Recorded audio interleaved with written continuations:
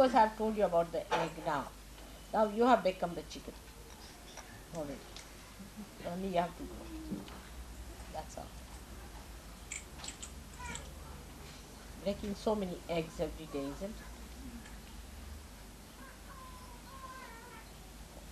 it? Easter is something like our birthday we celebrate. When we became a bird out of the cage, of the shell.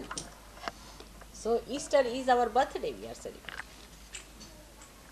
of our realization. And every day we must grow with our birthday. While in a human form you decrease your age as your birthday comes in. But with this you increase your age. And you are proud that you are growing. In the human level you feel unhappy that you are growing. Here you feel proud that you are growing.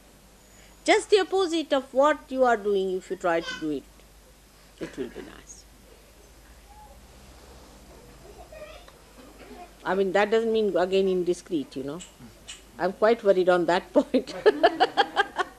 Discretion is the first thing that you should have before you.